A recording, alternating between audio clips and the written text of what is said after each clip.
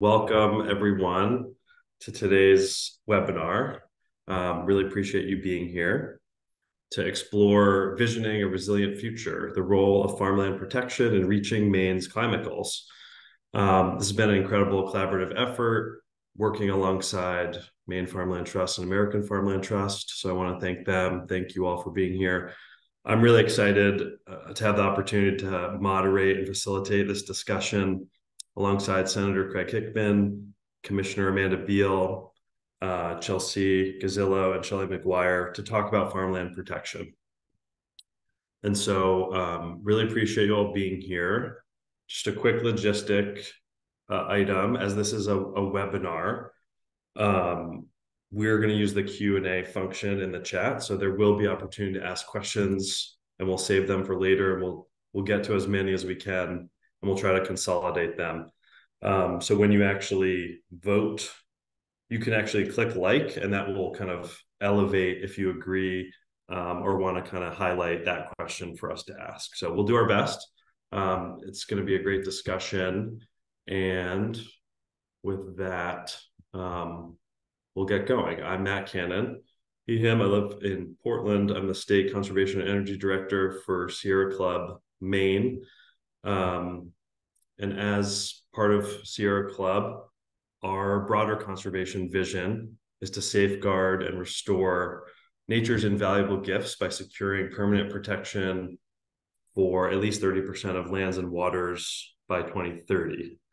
This is also known as the 30 by 30 campaign, if you've heard that. And so through Sierra Club, we believe achieving this ambitious goal will be essential to protecting the biodiversity of our world, minimizing climate change, and preserving equitable access to nature for all communities for future generations. So this goal is aligned with the national 30 by 30 goal, which you may have heard about in different forms. American Farmland Trust also works on that goal nationally. But I just want to highlight at the beginning, those are national goals relating to the national 30 by 30 campaign. A lot of this discussion today around state goals is not the same thing. So I just don't want to conflate the two. We're working on a national campaign that's similar, but the state's goals as they relate to 2030 are not affiliated with that.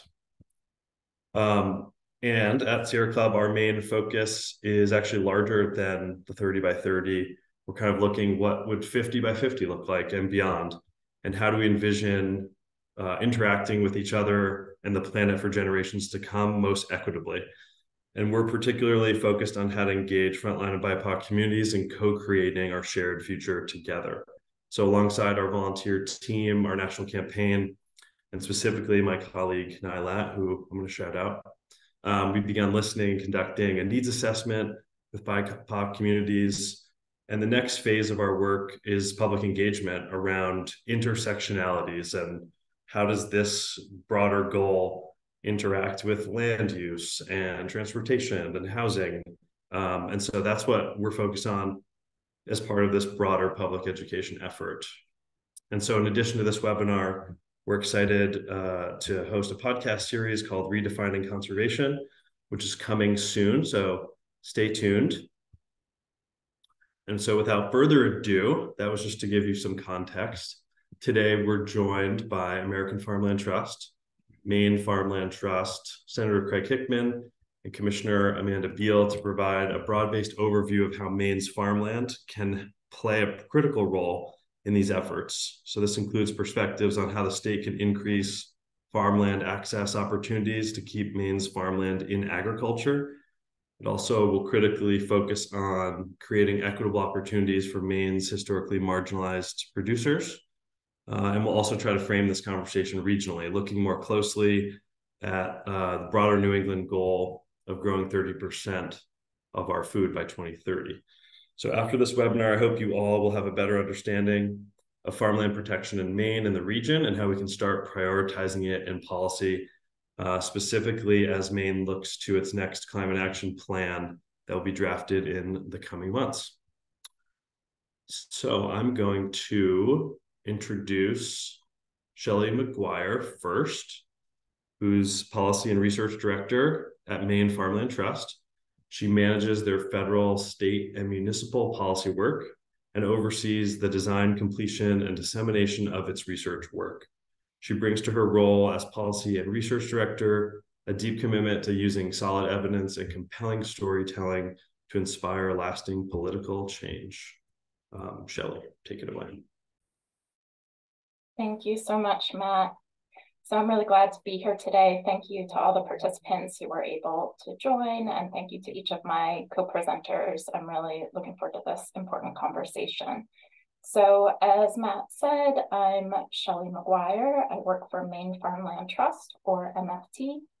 I see a lot of familiar names in the participant list, but for those who might not be familiar with Maine Farmland Trust, we are a member-powered nonprofit organization that works to protect farmland, support farmers, and advance the future of farming in the state. Our goal is to protect Maine farmland and to help farmers and communities throughout the state thrive. I'll be presenting today on why farmland protection matters in Maine and why local food matters, and why both are critical as we prepare the state and its residents for the worst impacts of climate change. And as we make meaningful reductions at the same time in reducing our state's carbon footprint. I'll also share some thoughts on how we're doing overall in protecting Maine's agricultural resources and what's needed as we look to the future. So I'm going to go ahead and share my screen here.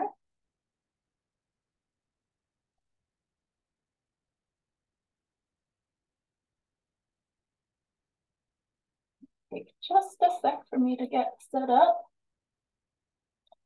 All right, and hopefully you all are seeing a beautiful picture now.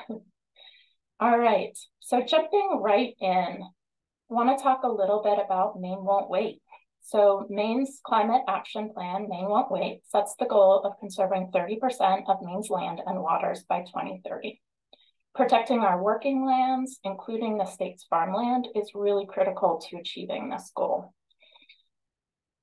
According to the final report of the Land Conservation Task Force, which was completed in 2019, Maine has conserved about 20% of its land, or roughly 4.2 million acres. Working farmland makes up a small but critical portion of conserved land.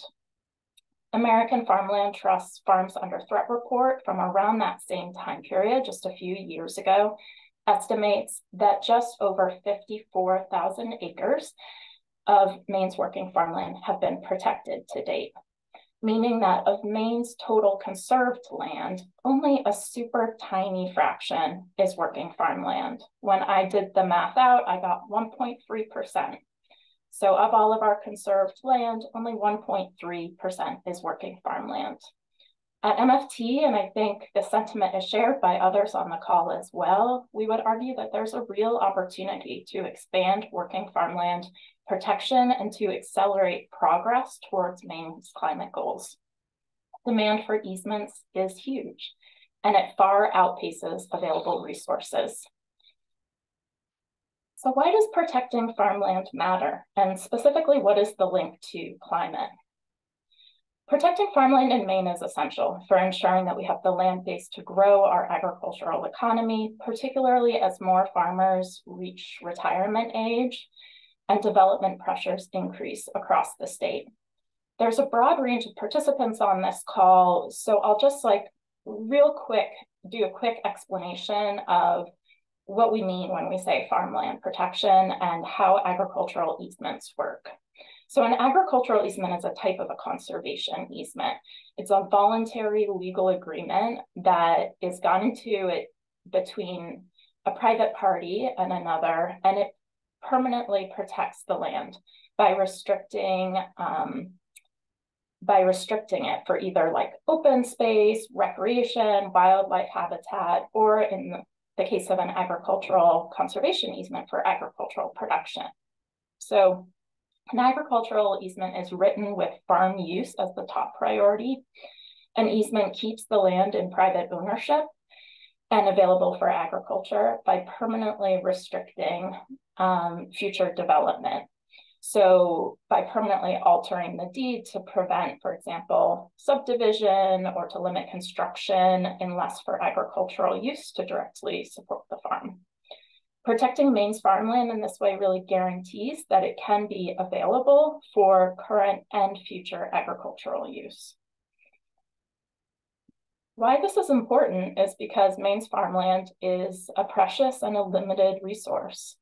According to the last U.S. Department of Ag Census of Agriculture report, between 2012 and 2017, Maine lost 10% of its farmland.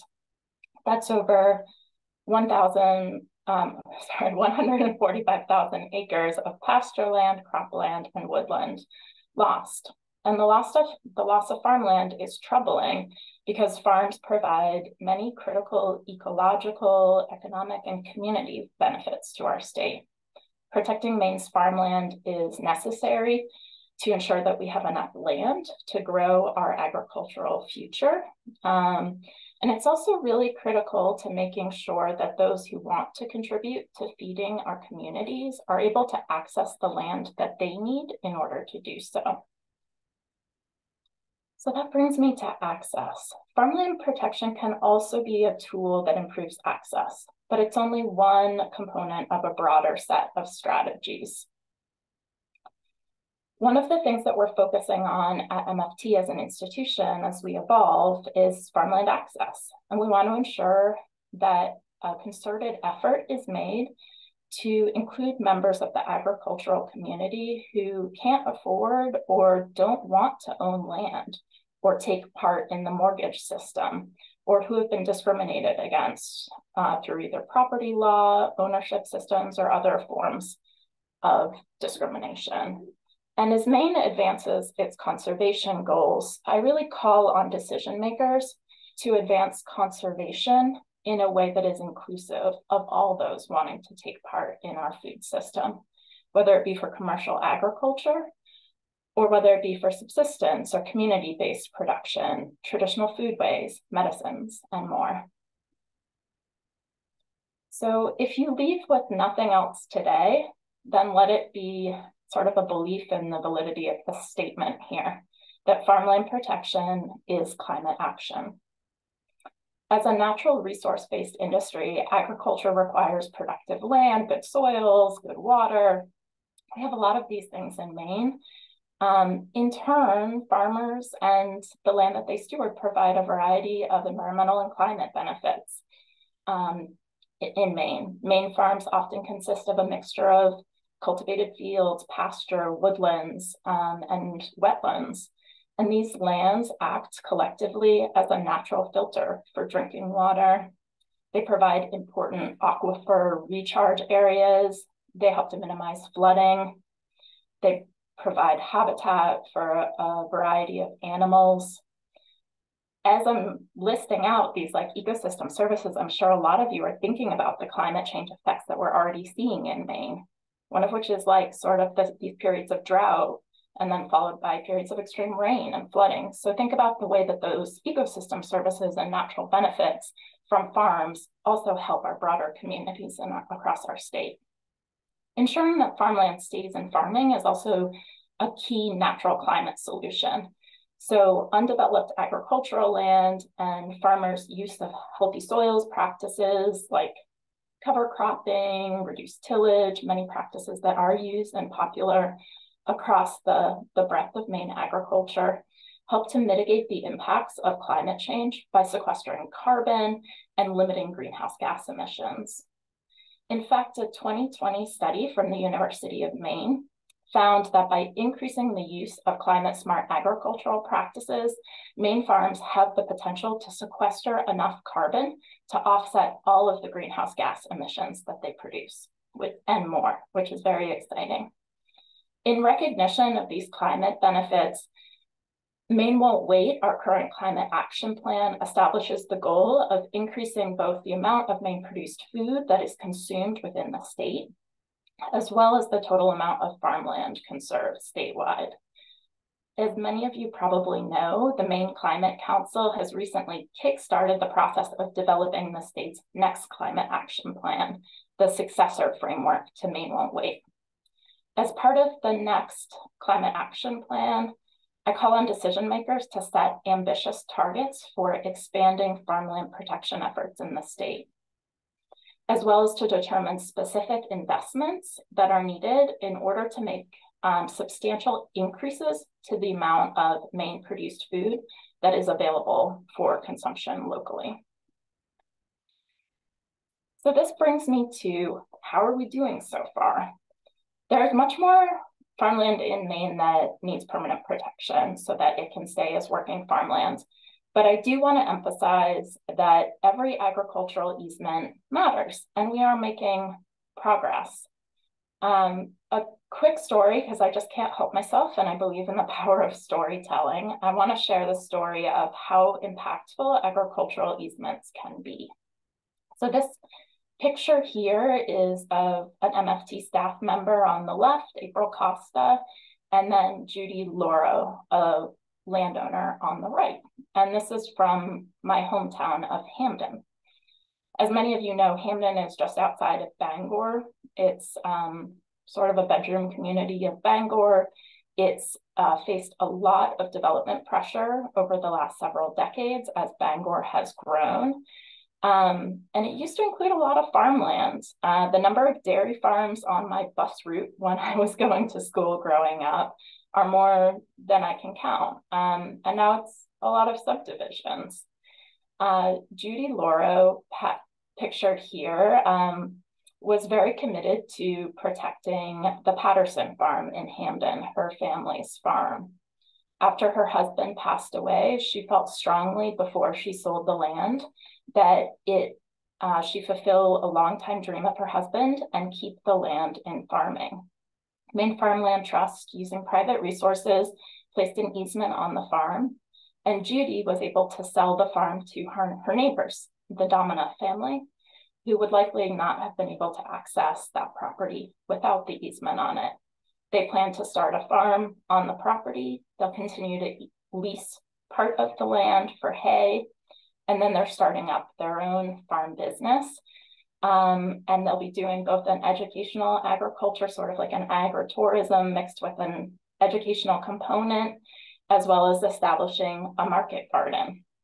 And in the coming years, they aspire to be the first farmers from the city of Hamden that are actually providing food locally grown at the Hamden Farmers Market. So that's something that's just really inspiring to me as I think about why this work matters in towns across the state. That to say, much of the farmland conservation in Maine has been done through the support of private philanthropy, like the Patterson Farm story. Farmland protection efforts through the Land for Maine's Future program and the recently formed Working Farmland Access and Protection program within the Bureau of Agriculture, which Commissioner Beal will talk about in more detail, also form really important pieces of the puzzle. Nearly 10,000 acres of farmland have been protected through the Land for Maine's Future program since its inception in 1987, and it's a really important source of public funding for Maine's forests, farmland, and working waterfronts. But I want to emphasize that in comparison to the rest of the Northeast United States, Maine is really lagging behind in terms of the number of farms protected by conservation easements, and then the acreage of farmland protected. Using GIS analysis, Maine Farmland Trust staff recently estimated that 3.6% of Maine's open farmland has been permanently protected to date. For the sake of comparison, as much as a native Mainer, I know how much Mainers hate being compared to other New England states. I will just say that Massachusetts has protected over 21% of its farmland, Connecticut 17%, and Vermont 15%. So we are lagging behind, and we really call for public investment in farmland protection that reflects our shared values and the value that a lot of Mainers have when it comes to our farmland. So why are we behind? The reason, or one of the reasons that we're lagging behind, is just the lack of public investment in farmland protection. As you can see from this chart, there are discrepancies between the state funding that has been spent in Maine. You'll see us at the bottom there in red, 12.5 million, and then the amount of state funding that's been spent in other states in the Northeast or on the East Coast. It's clear to me when looking at this data that we need to rapidly expand our farmland protection efforts in the state, especially publicly funded farmland protection efforts. This will help to stave off development pressures and ensure that farmers can continue to access the land that they need for agricultural production. So we're so grateful for the work that is ongoing by the state, by all the organizations that are on this call.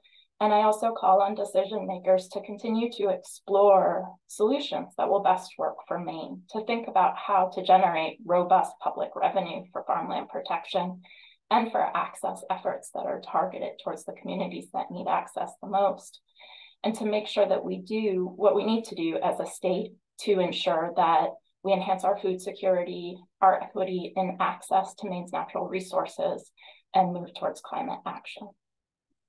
So thank you so much, Matt and others. Hopefully I didn't go too far over time. And I'll pass it back to you. Thank you. Great. Thank you, Shelley. Really appreciate that, especially highlighting those local stories, which are so important.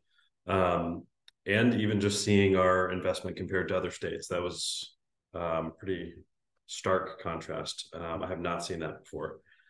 And just before I introduce our next speaker, I'd like to just remind folks we do have opportunity to ask questions through the Q&A function at the bottom of your screen. You can ask as we move along, and we'll do our best to consolidate after all the presentations. And there'll be a little time at the end. So our next speaker is Commissioner Amanda Beal, who served as Commissioner of the Maine Department of Agriculture, Conservation, and Forestry since 2019. DACF is charged with promoting and advancing Maine's agricultural resources, protecting and enhancing nearly 18 million acres of forest land, managing more than 700,000 acres of state parks and public lands, and administering numerous science-based programs focused on resource management, land use planning, and conservation. Commissioner Beal serves as a Maine Climate Council member and co-chairs the Council's Natural and Working Lands Working Group. She also currently serves on the executive committee of the National Association of State Departments of Agriculture as president of the Northeast Association of State Departments of Agriculture. I think I got that right. Thank you so much, Commissioner Beal, for being here. Take it away. Yes, thank you. Yes, you did get that right. I'm on the executive committee for NASDA, and I'm serving as the president of the regional subcommittee or organization called NASDA. It's really wonderful to be here today. This is such an important topic, and I'm so grateful to be invited to speak with you all and share just some of what's going on at the state level.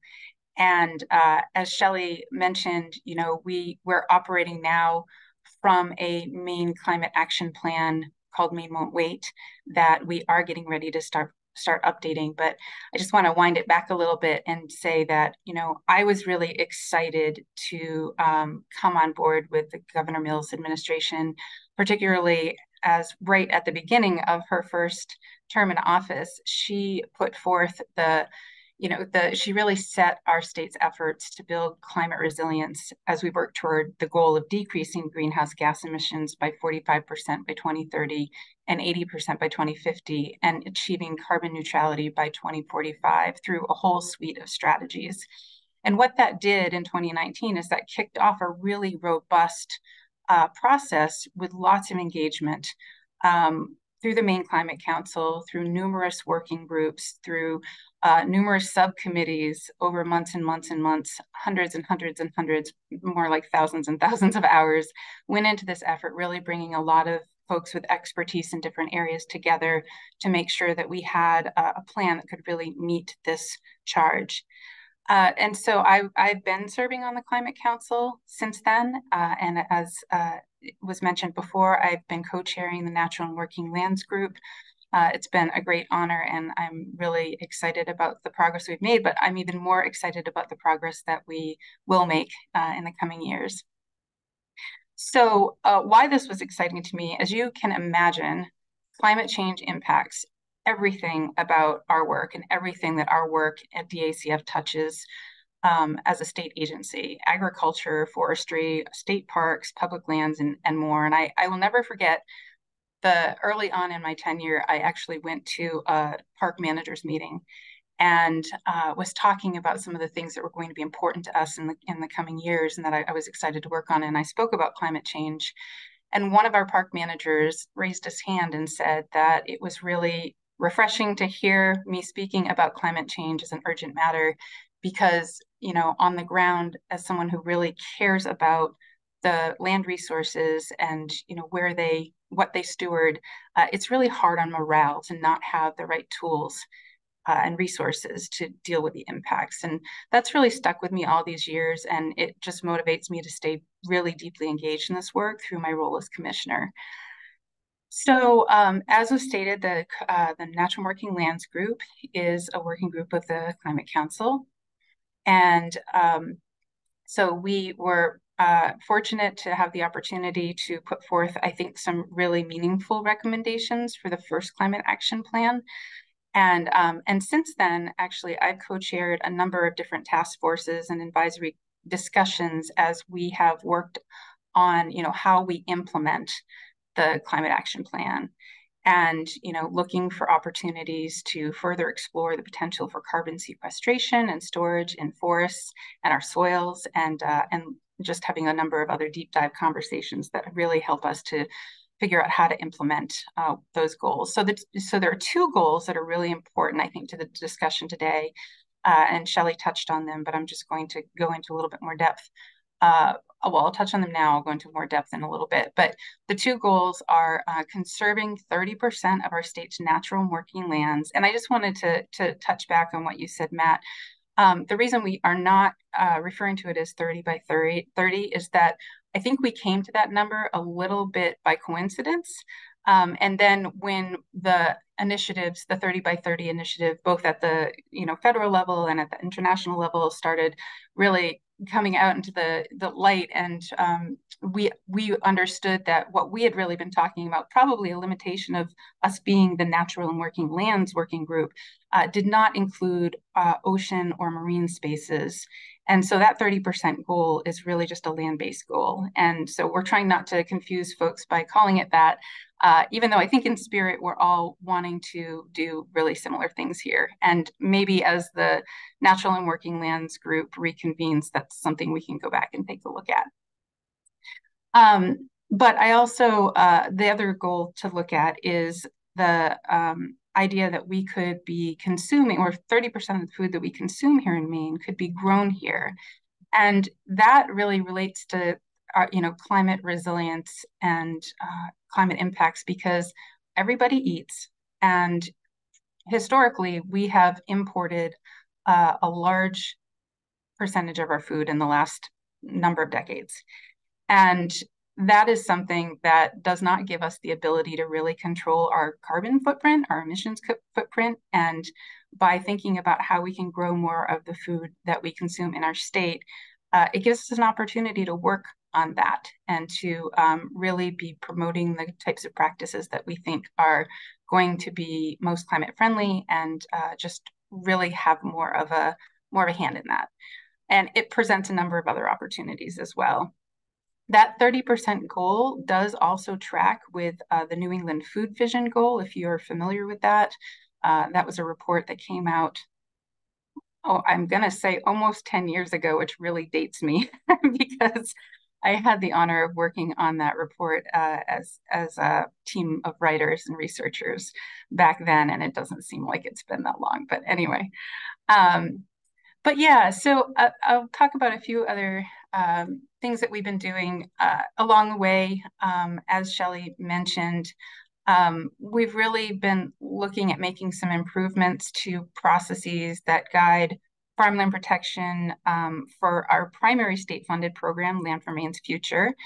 And that program supports conservation of natural and working lands as well.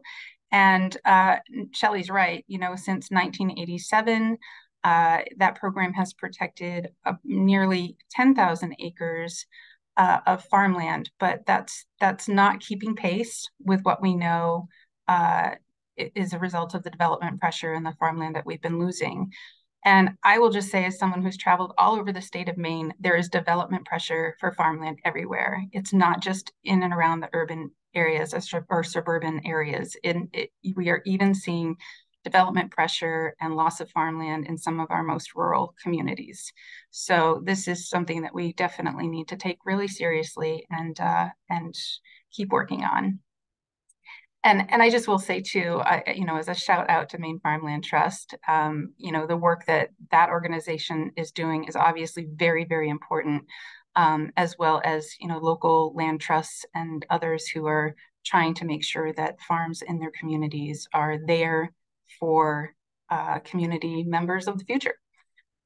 So one of the things that we did in terms of improving the process around LMF's farmland protection activities is that we actually created a more formalized working farmland access and protection program. And so that is really a partnership between our Bureau of Agriculture and LMF. And we have recruited a panel of experts who now do sort of the deep dive evaluation into farmland protection projects that are being proposed.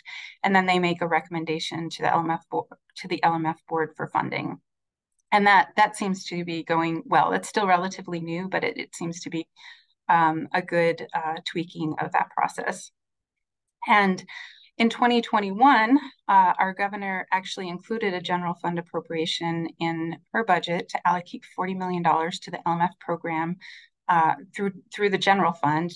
Historically, funding has come to LMF through bonding. But there was just such strong support for this idea, and our legislature, thank you, Senator Hickman, I know you've been such a strong supporter of this program, approved that allocation. And I also serve on our state's LMF board and can report that since that allocation was made, about $28.5 million of those funds have been committed or spent on conservation projects, and of that, about $1.6 million is for farmland protection projects. And so we still have a ways to go there as well, but we're really excited to keep working on that front. So just jumping back to the 30% goals for conservation and consumption of Maine-grown food in the state of Maine. So I just want to paint this picture as we talk about protecting 30% of our natural working lands. So our state is, you know, largely forested, about 89% forested, and there is absolutely a stated desire for all the reasons you can imagine to keep forests as forests. And this includes working forests, where we do see the benefits of moving toward more wood-based products and having those take the place of other materials that may have a higher emissions profile. So we're very fortunate to be rich in that natural resource in our state. It really does give us some options. Through the pandemic, we all saw the pressure on our recreational lands and really came out the other side, understanding that we need to expand options for people to recreate and enjoy the outdoors, while we're also providing important, intact habitats to support plant and animal species health and biodiversity. And meanwhile, the pandemic only reinforced the need for that 30% food consumption goal, as being a state at the end of the transportation line in a number of ways meant some very sobering market disruptions. And so we know now on the other side of that, and some of us knew this beforehand, but more of us know it now, that really to build our own food resilience as a state, which includes addressing processing bottlenecks, it also gives us the opportunity to support practices, as I said earlier, that are climate friendly and to mitigate our own carbon footprint when it comes to the food cycle. And we're also, of course, seeing an increase in activity with renewable energy development, which is also important to meet our overarching goals, but also comes with its own land use needs. So I'm personally really passionate and excited about meeting all of these goals, but I think it's clear that we're going to have to talk more and more specifically about land use and some of the trade-offs we need to make as we navigate with a more holistic viewpoint. So to that end, I'm excited that we're going to be reconvening or starting to meet a bit more often. We have met over the past few years as the Natural Working Lands Working Group, but we'll be convening again regularly this fall. And I think these are the kinds of things that we're going to have to dig into and have those deeper conversations about conservation and food consumption goals, which I see as very compatible. And you know, this will just be a good venue for us to dig in a little deeper. And so we're just about to launch that work. It will be a public process. People can listen in, come to meetings. We will have opportunities for the public to give their input along the way, and just really want to encourage that participation. That is what is going to ensure that we have really good, really relevant, updated goals for Maine coming out the other side. Couple of things, I think I'm aware of time and I might be going over here. So I think I'm going to skip a couple of things and I can just talk about it if they come up in the Q&A. I did want to just mention that we're also excited alongside our goals that have come out of the climate action process or climate action plan discussions.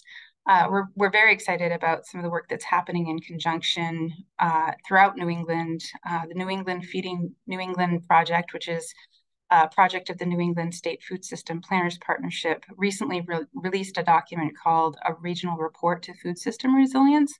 And it really digs into how New England as a region might actualize the New England food vision. And so that's exciting. And also they're undertaking a process by which they're trying to really establish a universal methodology, a baseline for each of the New England states as to how much food we are consuming that's produced within our states. There's been this number out there for a long time that's been sort of a catch-all, which is that, you know, we consume 10% of the food in our state, we import 90%. But I think that definitely could use a refresh. And so very excited that they're taking that on. And then also ongoing and supporting efforts by other regional entities like Food Solutions New England, NESOG, AFT, and others really are helping to keep the momentum going on this front. So I think the punchline is I agree with Shelley completely. We really need to better understand, you know, how we can make more progress and faster progress on protecting our farmland. Our best farmland soils are a finite resource. Once they're gone, developed on, I mean, you know, I think you can see the writing on the wall. But anyway, really excited to be here. Thank you so much for the time. Thank you, Commissioner. Really appreciate that. And look forward to the Climate Council process. Our next speaker is Senator Craig Hickman. Senator Hickman is serving his second term representing Senate District 14, which includes 12 municipalities in the southern Kennebec County. He's the first Black lawmaker in Maine history to serve in both the House and the Senate. He is a Harvard graduate and a local business owner, running a successful organic farm and a bed and breakfast with his husband. Senator Hickman fights for measures that promote food sovereignty, protect individual rights and civil liberties, combat poverty and hunger, and support rural economic development. Senator Hickman's father was a World War II veteran and Tuskegee Airman. Both of his parents were involved heavily in the civil rights movement, teaching him by example about the importance of public service and community. Currently, Senator Hickman serves as the Senate Chair of the Government Oversight Committee and the Senate Chair of the Veterans and Legal Affairs Committee, and also serves as a member of the Agriculture, Conservation, and Forestry Committee. Take it away, Senator Hickman. Thanks for being here. Thank you for having me. I literally just lost my screen. Pardon me.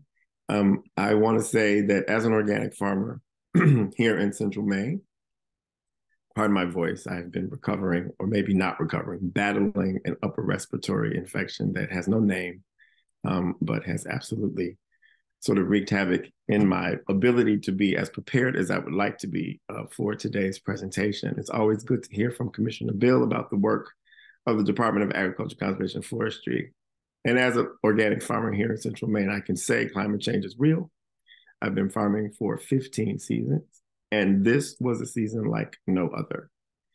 Unpredictable in every way, strange, quirky, between the wind and the rain and the pests and wildlife. We suffered on our small organic farm here on Anabescook Lake and went for about 80% crop loss.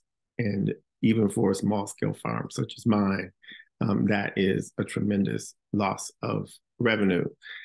But more than that, it is a diminishing of the food that we feed our community with. And so I say that a little bit in sorrow, but I'm happy that we are having this discussion about farmland conservation. I wasn't sure what I exactly was going to do. What I am going to do is read a few quotes to bring the people to the conversation that are not always heard. And the quotes that I'm bringing to the conversation are from a first ever report that was directed by the legislature for the Permanent Commission on the status of racial, indigenous, and tribal populations, working in conjunction with the Department of Agriculture, Conservation, and Forestry to come up with a report called Land Access for Indigenous and African American Farmers in Maine. I think that in the past few years, we have certainly looked at a racial reckoning of some kind. We have our first Secretary of Agriculture, who's an Indigenous woman. We, under President Obama and now under President Biden, we are trying to correct some historical wrongs for Black farmers across the country. And this report was, there were a lot of people interviewed for this report. You can find it online, actually, under the committee materials from the 130th Legislature of the Agriculture, Conservation, and Forestry Committee. It is about 26 pages long. I certainly cannot read the whole thing in my time, but really all I want to do is read some of the quotes that the people gave to the interviewers, and then sort of close with a little bit of what we're trying to do in Maine through the work.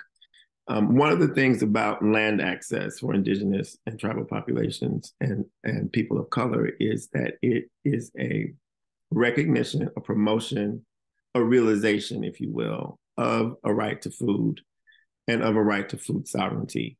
Some of you may know that Maine was the first state in the nation to do both, to pass the Maine Food Sovereignty Act, which is the right of peoples to define their own agricultural food systems as a right of the people, and then an individual right in our state constitution for a right to food.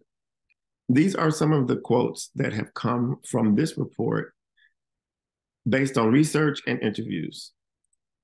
Wabanaki tribes hold roughly 1.06% of the land in Maine, whereas real estate investment trusts and timber investment management organizations own roughly 30% of Maine's forested land. Wealthy family owners who are non-corporate entities own roughly the same amount of land as the real estate investment trusts and the timber investment management organizations. Quote, Native identified farmers hold just 0.9% of total farmlands in the state of Maine, according to a census from from NAS, which is the National Agricultural Statistics Service, 2017. This is a quote from United States Agriculture Secretary Tom Vilsack.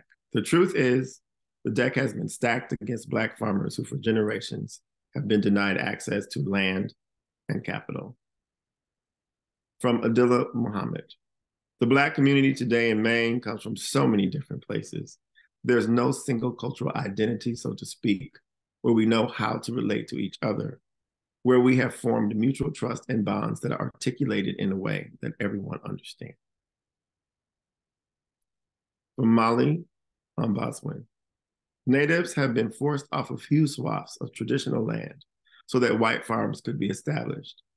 By destroying dependable native food sources like planting grounds and salmon runs through river damming, we were starved out of our territories. The National Association of Realtors Research Group states that only 30% of Black and African-American Mainers own homes, compared to 73% of white Mainers. From Olivia Moore, farming and agriculture have been tools of colonization. Agriculture has been a tool of genocide and occupation of our lands and a very limited way of viewing our food systems. In 2012, the Maine Indian Tribal State Commission issued a letter stating thus: the acts have created structural inequities that have resulted in conditions that have risen to the level of human rights violations. From John Banks, tribal folks need access to lands and resources to practice culture and traditions.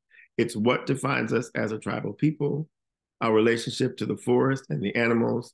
Our ancestors protected these lands and animals for thousands of years, and we need to continue practicing that.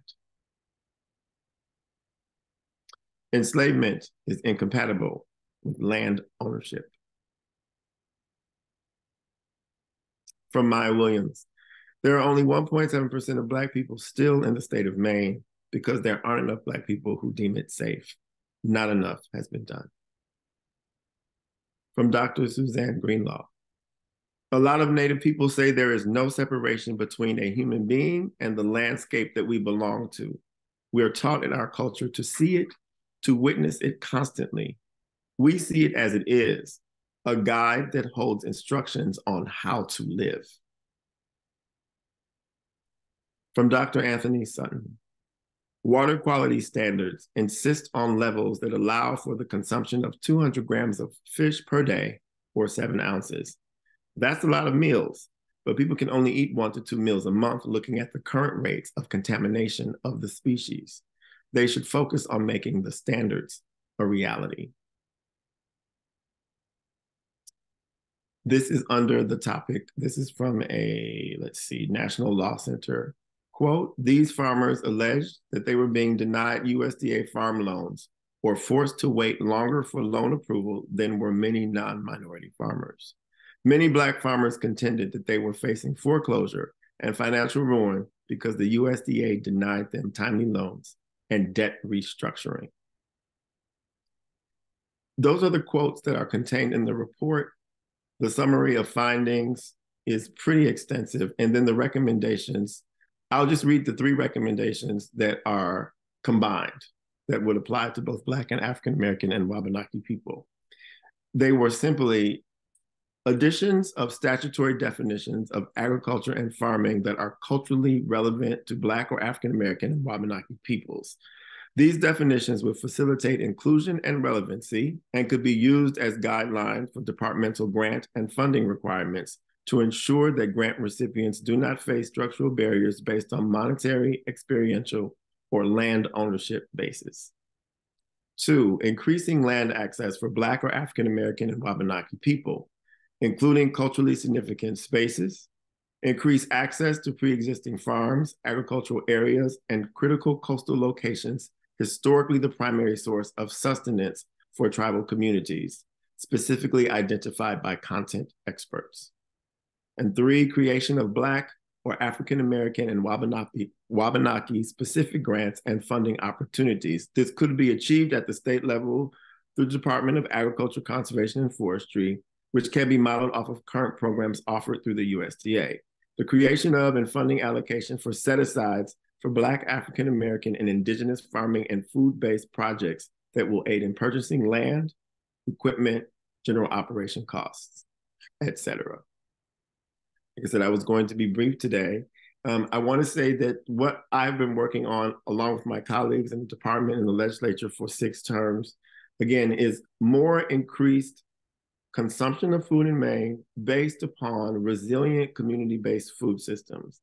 Right now, in front of the legislature as a carryover, 2 carryover pieces of legislation that I'll be working with the department to see if we can come to some consensus, would be to not only protect farmland, but also to ensure that we restore farmland to Black people through a Black Restoration Farmer Act.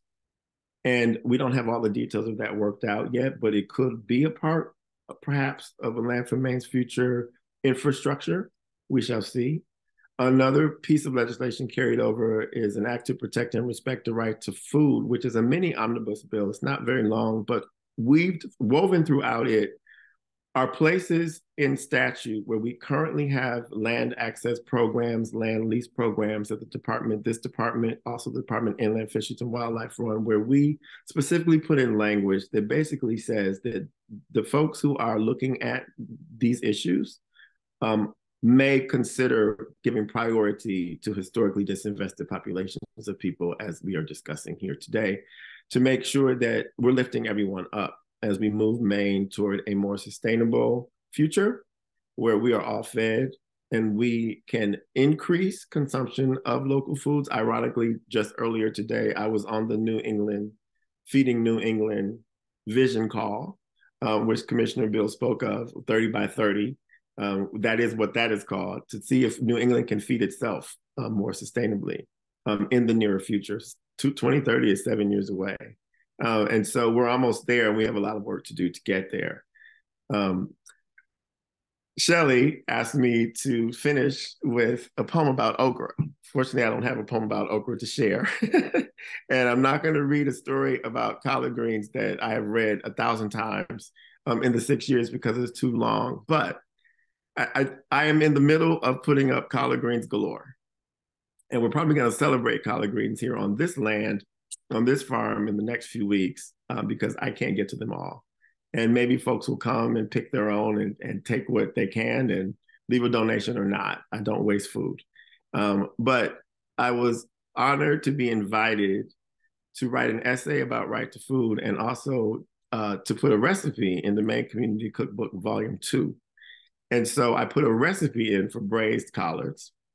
And I will simply close with a narrative that introduces the recipe, because there was a quote in the report that I just read about how we read nature, we read the leaves, we read food. It tells us how to live. And my parents, who were both members of the greatest generation, did exactly that with how they raised my sister and I. And so this is the narrative at the beginning of my recipe on braised collards. When Black people traveled north and west during the Great Migration, we carried our recipes with us. In the culinary lexicon of folks in this diaspora, your recipe for collard greens, how you cook collards, defines whether or not you can cook at all. Collards are on the menu at church suppers, potlucks, barbecues, picnics, and holiday feasts, no matter the season. Thanksgiving, Christmas, New Year's Eve, Easter, Memorial Day, Juneteenth, July 4th. Collards have their own special place in soul food traditions. Every year, for as long as I can remember, my father grew the greenest, sweetest collards in our backyard garden in Milwaukee. My mother, who swore the greens could tell you everything you needed to know about how the world was doing, would read the broad leaves as she meticulously washed them and then turn the collards into heaven on a plate. Now, collards grow like perennial weeds all over my 25-acre farm here in Winthrop. They overwinter, flower in late spring, and self-propagate for harvesting through Christmas with climate change. I read the leaves in the field. They tell me when to harvest each one of them, usually in the rain, for I let the rainwater wash them thereafter. I swear it makes them cook more tenderly. And I never remove the stems. Collards are high in fiber, vitamin K, C, and A, calcium, folate, and rich in antioxidants. Collards are commonly served as a side dish with southern fried chicken, fish, or smoked spare ribs as the main. I love collards so much, I often eat them as the main course, accompanied by a piece of warm cornbread, slices of fresh summer vegetables, and spoons of green tomato chow chow on the side. So I'll end with that prayer for collard greens and food. And thank you so much for allowing me to participate in today's discussion. Thank you so much, Senator Hickman. And I definitely want to hear the poem on okra at some point. We might need a round 2. And I did put in the chat just for folks, the Land Access for Indigenous and African American Farmers in Maine report. So please check that out. And I'd like to introduce our last speaker here, and then we'll get into some Q&A. So feel free to keep putting questions in the Q&A function, and we'll get to as many as we can. Chelsea Gazillo is American Farmland Trust New England Policy Manager and Director of their Working Lands, and Director of the Working Lands Alliance in Connecticut. In these roles, she is responsible for conducting research, providing education to stakeholders, policy development and analysis, and outreach. She also works in collaboration with other policy leaders and farmers in the region to develop and advance policies that will promote farmland protection and access, further the implementation of climate-smart agricultural practices, and ensure farmers have the resources they need to remain economically viable. In this work, she is committed to uplifting and centering voices of historically marginalized communities in the creation, development, and advancement of resilient agricultural policies. Take it away, Chelsea. Thank you, Matt. Right, I'm going to try to figure out how to share my screen here.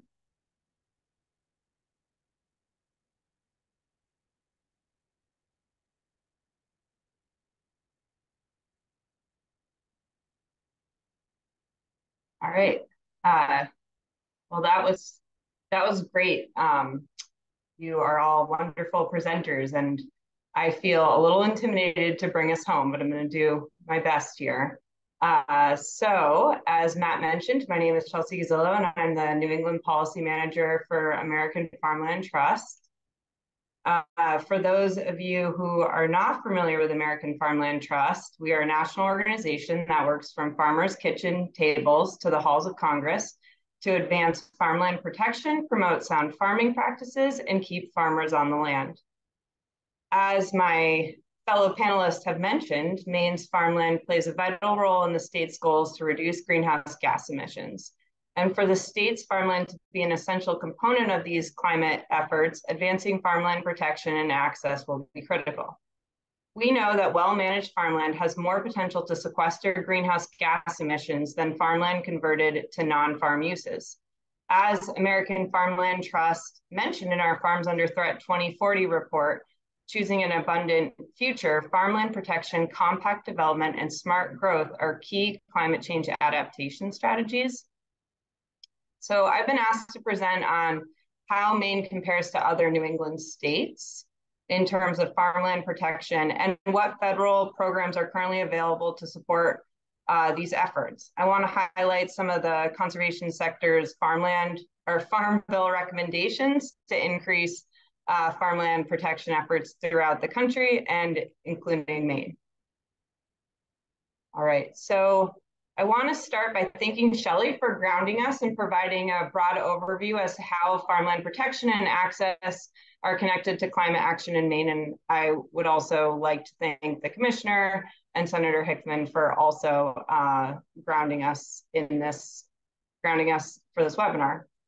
Maine's farmland base is essential to our region's economy and food security. According to AFT's 2020 Farms Under Threat, a New England Perspective, between 2001 to 2016, over 105,000 acres of agricultural land were lost or threatened by development pressures. And at the same time, since the region's purchase of agricultural conservation or PACE programs have invested nearly $500,000 in farmland protection efforts. As other speakers have mentioned, Maine alone has invested $12.5 million since 1987. In comparison, Massachusetts has invested over $245 million, and New Hampshire has invested over $20 million in state efforts to protect farmland. Many of the region's PACE programs were established over 40 years ago. And if you ask Massachusetts and Connecticut, they're at war as to which one started first. I actually took a land use planning class with a professor at UMass, and he claims that Massachusetts PACE program was the first, but I believe it is Connecticut. But I did get that question wrong on one of the exams he gave. So several New England states have, because of this, several New England states have configured new ways to advance farmland protection efforts.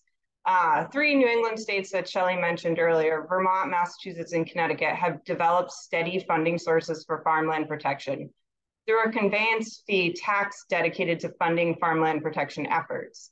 I'm going to highlight one here. So Connecticut's Community Investment Act, passed in 2005, created a $50 fee placed on every real estate transaction that is subsequently split through a pre-calculated formula between affordable housing, open space preservation, historic preservation, sustainable funding for the dairy sector, and farmland protection.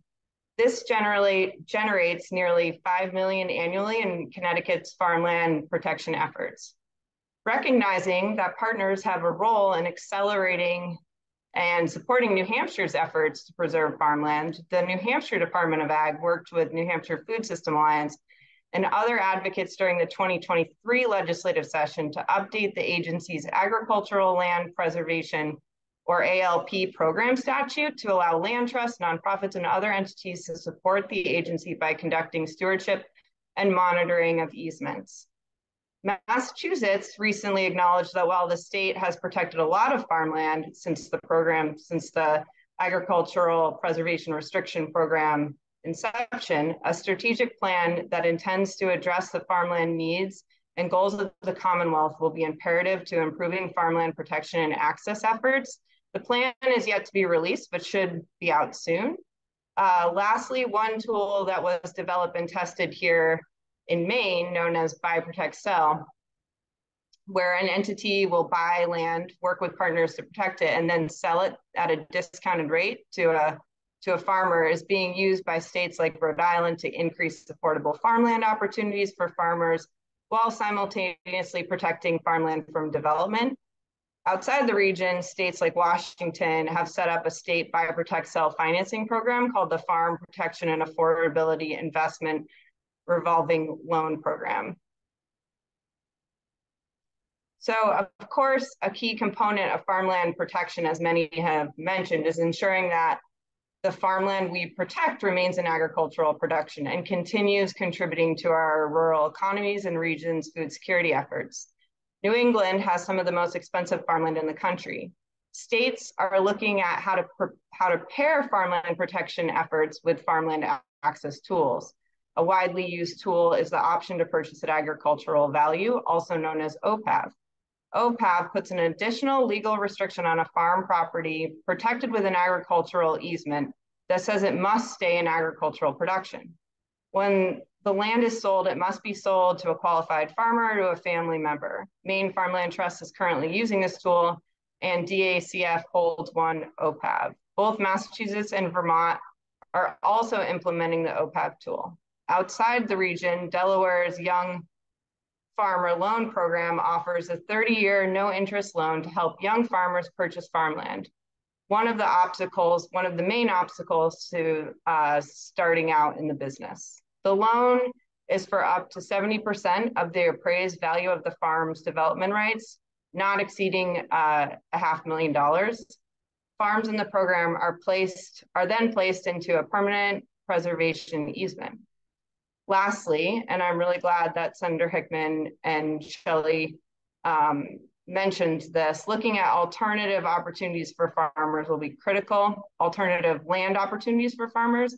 Only some farmers want to own farmland. State leasing programs like Massachusetts and Connecticut, alternative easement arrangements like cultural respect easements will be essential as states continue to increase farmland protection efforts.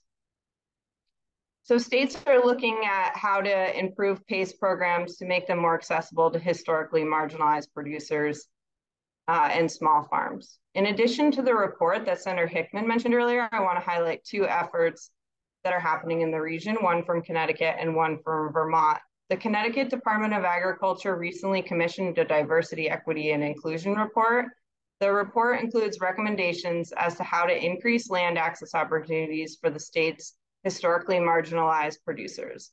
One of the recommendations is to create a down payment assistance program for BIPOC farmers to acquire land, including urban farmland. The report was also released in Spanish. The second example I want to uplift here is the Vermont Land Access and Opportunity Act. The efforts to create the Land Access and Opportunity Board, or LAOB, were led by a coalition called Seeding Power, which is a multiracial coalition dedicated to increasing farm, homeownership, and farmland access for Vermont's BIPOC community.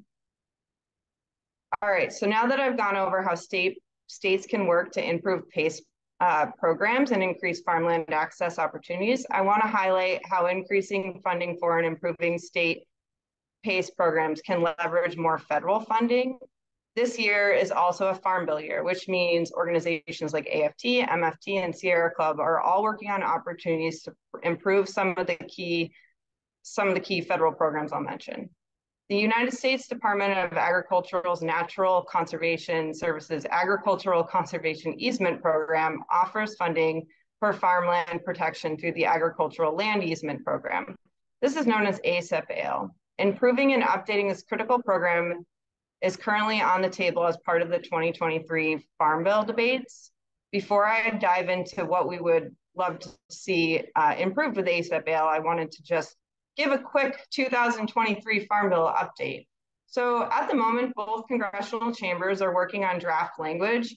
In the Senate, staff have been developing language together, and for most of the conservation programs that AFT, MFT, and others have been pushing, language has been reviewed by USDA. It has been made clear by House Republicans that this Farm Bill will not have any new spending allocated within it. When the Inflation Reduction Act passed last summer, Congress allocated nearly $20 billion to key conservation programs, including the ASAP-AL program. Congress is now concerned that USDA will not be able to spend that money, and there has been debate about folding this $20 billion into the Farm Bill. The ASAP-AL program has been critical to protecting farmland, but there are opportunities to streamline and expedite it. Right now, the average closing time for an ag conservation easement is nearly 2 years. And for farmers that want to sell their land, we always say farmers are land rich and cash poor, and they're oftentimes their retirement plans are tied up in land. And so this 2 years can seem like forever if you're trying to get out of the business or figure out how to pass on your farm to the next generation. Working with land trust partners across the country, AFT is advocating for the following changes to the ASAP-AL program to help expedite this process. We'd like to see increasing funding for the program, creating more options for federal cost share, enhancing the entity certification process and benefits, reducing the administrative burden of the program on USDA and NRCS, improving ASAP-AL's Buy, Protect, Sell provision so that the program can be an even greater tool for providing land access opportunities for new and beginning and BIPOC producers, strengthening the Farmland Protection Act and ensuring it covers new federal investments in renewable energy. The second area I want to highlight in the Farm Bill is land access and farm viability. Since the last Farm Bill and in the last couple of years, significant new programs have been set up to address these. Courtesy of the American Rescue Plan Act, or ARPA, the first ever USDA land access program at FSA was established. This program offers down payment funds and technical assistance to increase land access opportunities. We have the Regional Food Business Centers being set up by USDA Agricultural Market Services, or AMS, including one that will be run by NIASDA, covering from Pennsylvania to Connecticut, which will help to provide farm and food entrepreneurs with the business technical assistance and capital they need to run successful operations. The Farm Bill is a chance to codify these programs so that all of the work in standing them up is not lost at the end of their one-time funding. In addition, AFT and many other advocates support the creation of an Office of Small Farms at USDA. We've seen numerous instances where USDA programs have just not worked well for small farms because of their size, including in Maine. We want to thank Congresswoman Pingree for co-sponsoring the Office of Small Farms Establishment Act, which creates an office in USDA's Farm Production and Conservation Business Center.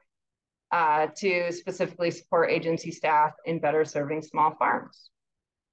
To close us out, all of the provisions I mentioned are connected to supporting efforts to increase farmland protection in Maine and throughout the region. Our nation's farmers, ranchers, and foresters are essential allies in reaching the 30 by 30 goals for biodiversity conservation and climate mitigation. The lands they manage are crucial for wildlife habitat, carbon sequestration, food security, clean water, and rural prosperity. I'm happy to put any of the links I mentioned in the chat. And if you have any questions, please feel free to reach out to me or my colleague, Eliza Patterson, our new New England policy associate. Well,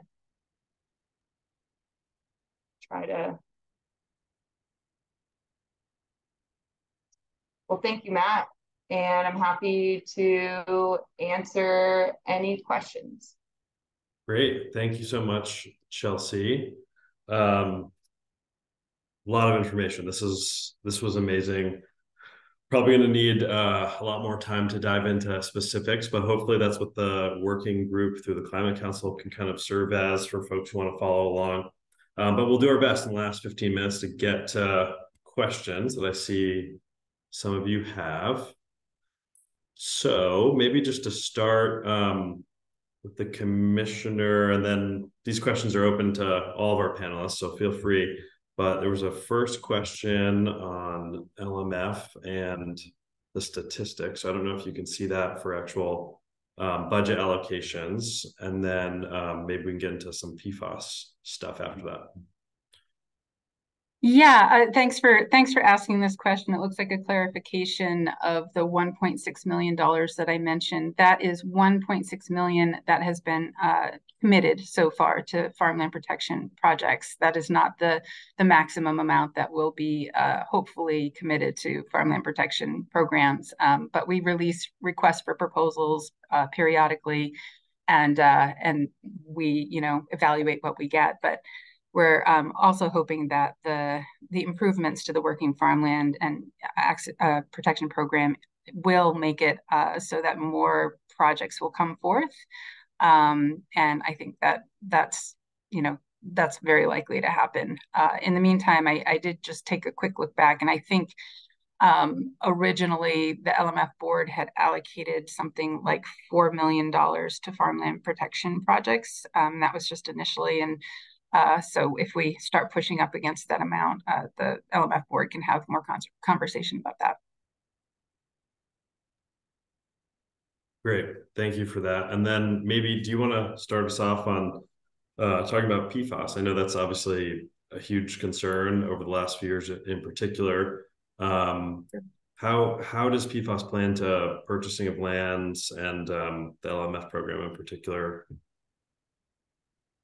Yeah, so for those who are not familiar with PFAS and the discovery that we've been making over the past few years around impacts to farmland, this is something that I say, what is it now, like 4 years and X number of months ago, before I took this position, I had never heard of PFAS. So it's been a really quick learning process, and we're now working with a number of farms that have been identified through various means, mostly through our Department of Environmental Protection, going back through records of permits to spread biosolids on agricultural lands and testing those lands systematically for any traces or for impacts of PFAS. And so at this point in time, I would say, DEP has made it through their first 2 tiers of testing, and those were the lands that were expected to be most likely impacted. And as they are continuing to move forward, I think my assumption, and I'm only going to say this is my assumption, is that there will be less likely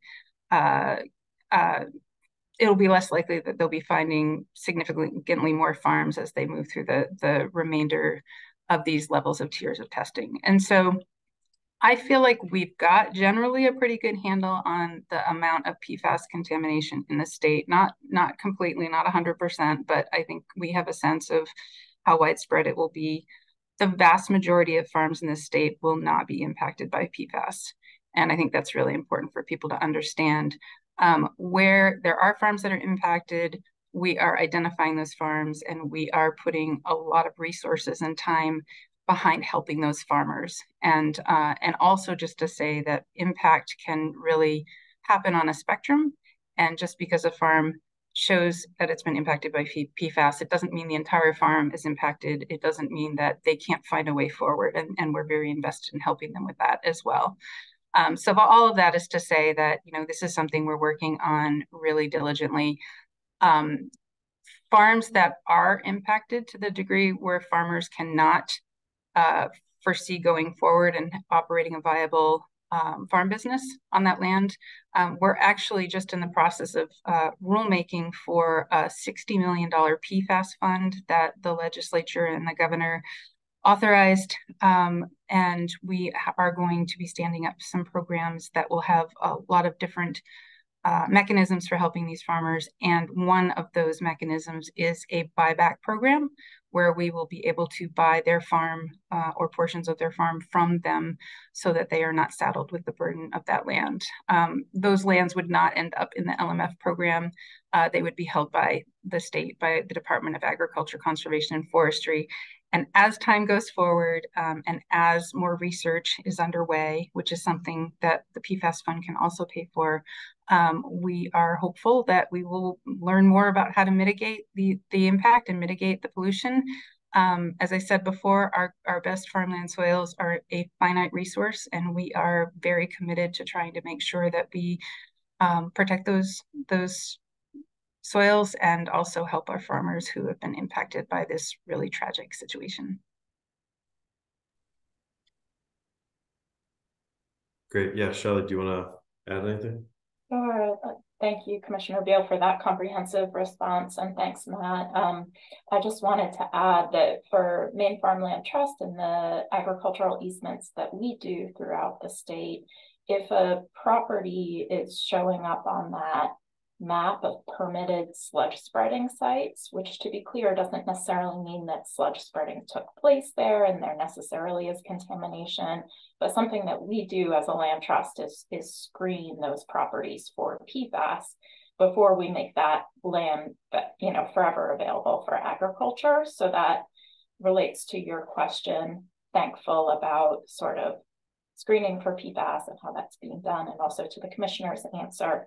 And then the other thing that I wanted to just sort of highlight and put a plug in for is the fact that at this point, there's no scientific method for removing PFAS from the soil. So in terms of remediation, that research is really in its infancy. And so I think I just want to put a plug in for how important it is for the $60 million fund, for other research funding mechanisms and efforts to really commit in a long-term way to figuring out how we remove PFAS from the soil. That will be important in Maine and it will also be important in many other countries in many other states around the country, because we know that the situation of PFAS contamination is not unique to Maine. It's just that Maine is at the forefront of developing policy responses and solutions to this contamination problem. So I was glad that you asked that, thankful, because the remediation research really needs to be ongoing. And the more that we invest in it now, the more we can move towards cleaning our soil and not losing any of Maine's agricultural land.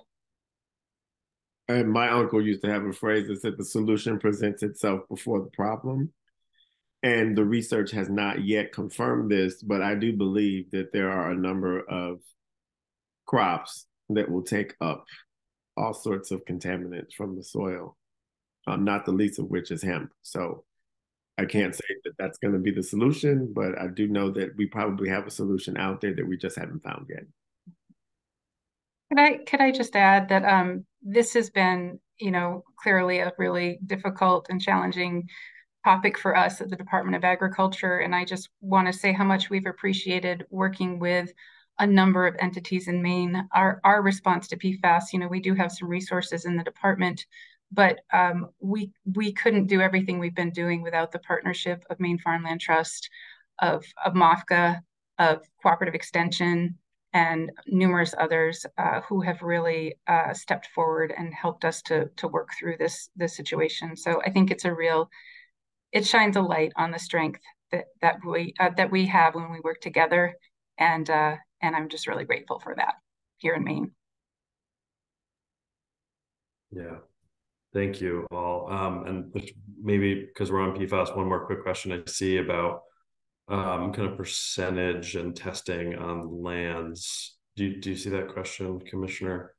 Is that possible to answer? Or what percentage of farms with a history of spreading did not test with the state?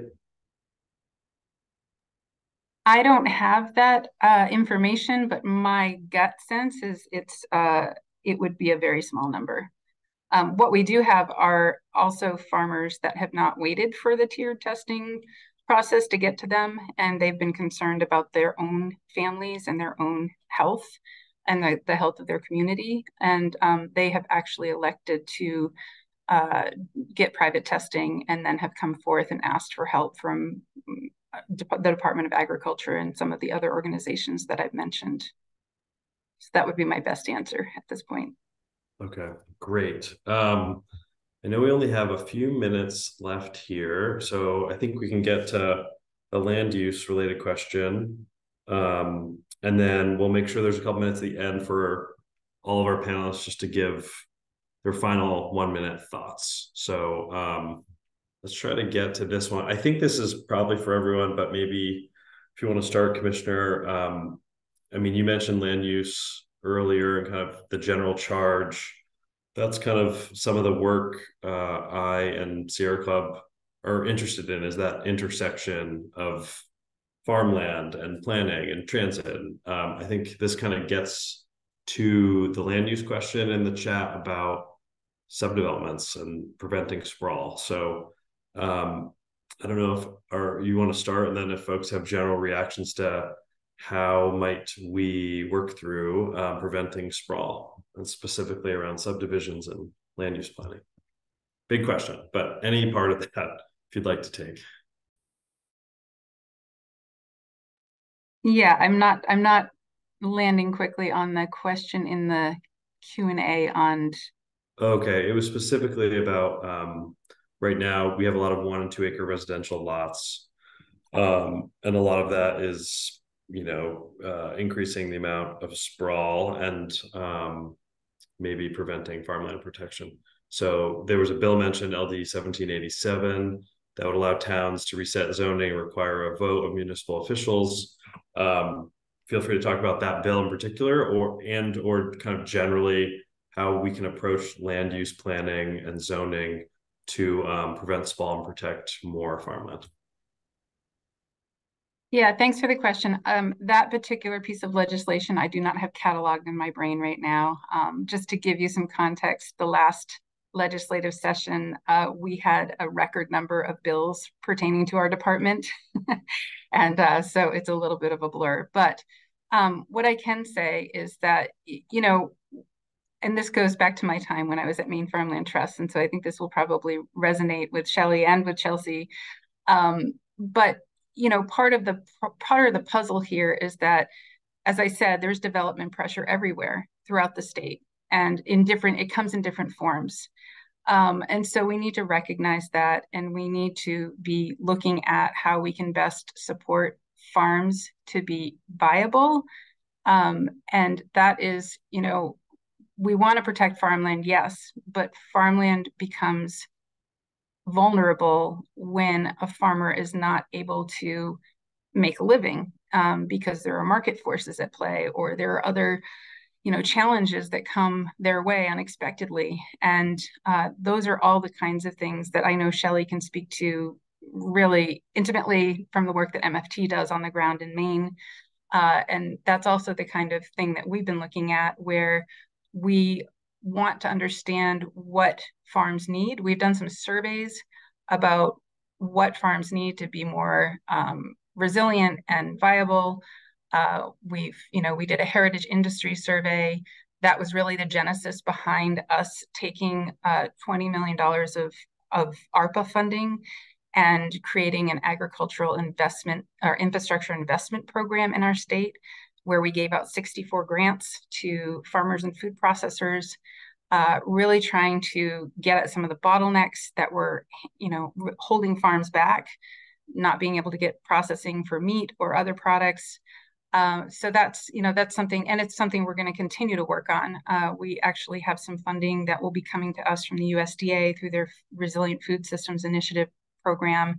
And we're going to be able to make some more of those investments and really help farmers to work through what their infrastructure needs are so that they can, be vibrant, vital businesses that we need them to be in our state. So that's just one piece of the puzzle, but I'm sure Shelley could add a lot more to that. I think that's a really important piece of the puzzle. I agree. One of the things that I'll add, and maybe just close with, because I know we're running short on, we want to close this, Matt, but it's just to say that there's so much important work going on across the state that relates to farmland protection. So we talked about some strategies in this webinar, but there's much more that could be covered.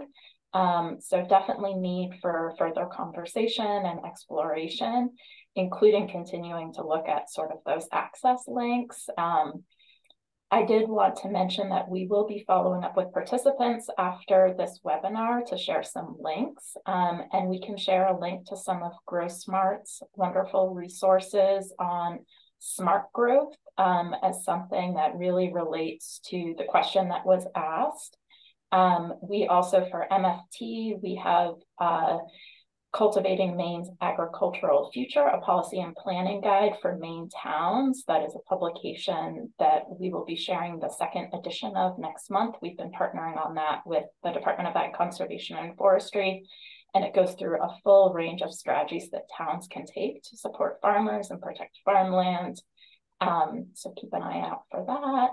And I also just wanted to put a plug in that there's a lot more to say, but we promise to share out a bunch of links to relevant resources, and just thank you all for participating and joining this important discussion.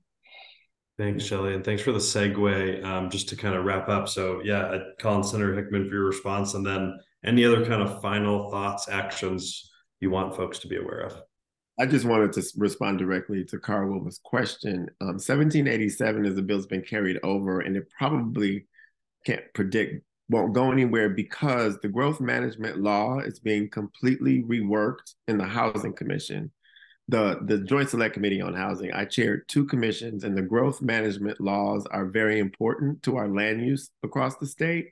And the Bureau of Information and Technology, which is under the Department of Agriculture, Conservation, and Forestry, has a wonderful director who's working on these issues in a very robust way. And the last thing that I wanted to say is that as we talk about farmland protection, the Wabanaki people and even indigenous African-American people who are descendants of a lot of African tribes, when we looked at land as communal, we have publicly owned lands, we have state-owned lands, we have municipally owned lands. And one of the features of the legislation I referred to earlier that I have carried over is to envision looking at making sure that we are producing food for our communities in common spaces. And so we really do need to look at how all of our lands that we own as a people that will not necessarily be development pressure on can also be used to grow food to keep Maine a sustainably food producing state. Those are my last thoughts. Thank you. Great, thank you.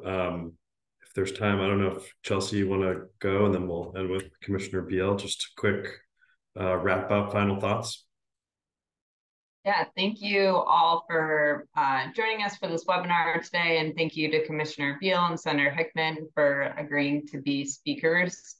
Panelist with Shelley and Matt and I. This has really been very informative for me, and I've appreciated the conversation deeply. And I guess I would just leave with that it's apparent we have to continue to work in fierce cooperation, stealing the term from a Connecticut farmer that just won the Leopold Conservation Award, Terry Jones of Jones Family Farm.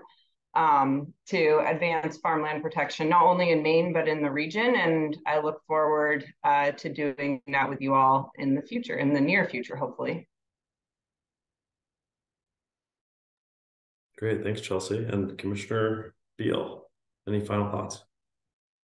I would just say thank you so much for making the space for this conversation to happen. Matt, thank you for your great facilitation, and everybody on this call, panelists and folks that are tuning in alike who are interested in this topic. And again, I would just invite you to stay tuned with the Natural and Working Lands Working Group. You can find our information for the Maine Climate Council on the website for GOPIF, the Governor's Office of Innovation Policy in the Future. They will post our meeting times and dates and any materials. And if you have any trouble finding that, please reach out to me and I'd be happy to connect you.